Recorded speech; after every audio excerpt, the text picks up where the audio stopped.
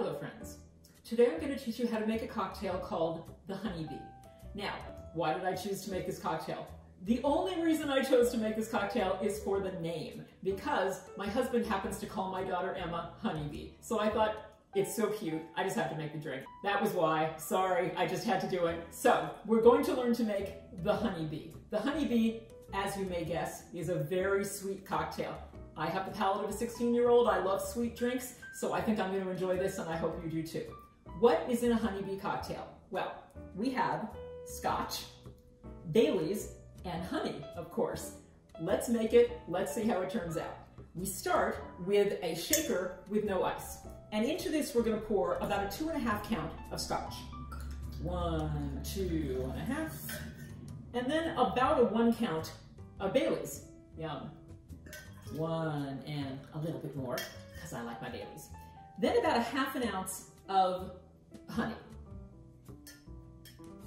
How do we get all the honey in there? Well, that's tough, because as we all know, honey takes its time, doesn't it?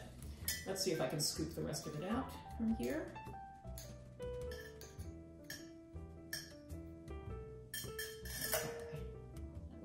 Of it. All right. Once you have placed the ingredients in your shaker, you then add the ice. And we're going to shake it until the ingredients are melted together. The honey, which has a consistency that is a lot thicker than the other two ingredients, may take a little while to break down, so we're going to do some extra shaking. Shake it, shake it, shake it. We love to shake it.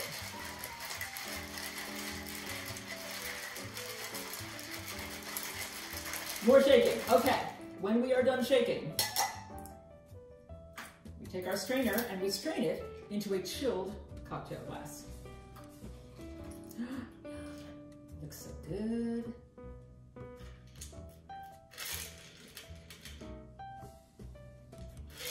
All right. And we are going to taste our Honeybee cocktail.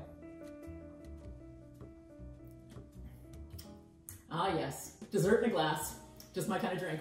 So, of course, we all know that Baileys is just super delicious, creamy, and sweet. And of course, we add the honey. More super delicious, very, very sweet. And into this, we place our wonderful Scotch whiskey. It's a dessert, but it's very warming because of the Scotch. Wow. Yeah, this is a winner. Not just the name, but the actual drink. Very, very good.